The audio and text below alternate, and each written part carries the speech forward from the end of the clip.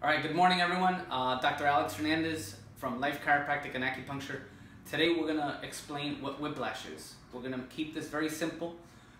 Whiplash is an injury that occurs when the neck gets hyperextended and hyperflexed. So we're gonna take a look at the mechanism of this injury and why it creates pain.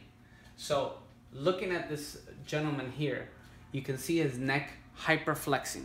So basically this flexion motion is one of the parts that happens in a whiplash injury. The next motion is the hyperextension injury. Now, why this creates an injury is for the following reason. If we were to do this very slowly, there's actually no problems and we're not gonna injure ourselves. The problem is when the movement is extremely quickly, like when you get involved in a car accident. So everyone knows if you ever get rear-ended, this rear end collision, and you're sitting in the front or you're sitting in the back, you're gonna have the seatbelt, and basically your body is going to do two things. First, it's gonna go backwards, and then it's gonna go forwards, all right?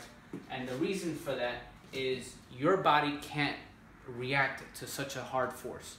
Not only does this happen in a car accident, but it also happens, it could be in a sports injury, playing soccer. It could be in football, you get struck from behind. It could also be in a roller coaster. So many times the head goes all over the place, head goes back and forth. And again, because of the speed of how fast your head goes back and forth, people get injured. What do they injure?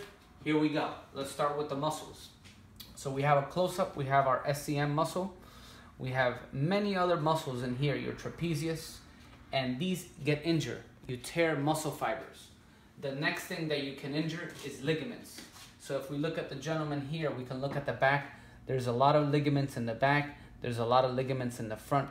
You can injure your ligaments as well. Very, very common. And of course, you can injure the nerves. When you injure the nerves, you can even injure the spinal cord, depending on how hard you got the whiplash. So this is a very simple explanation.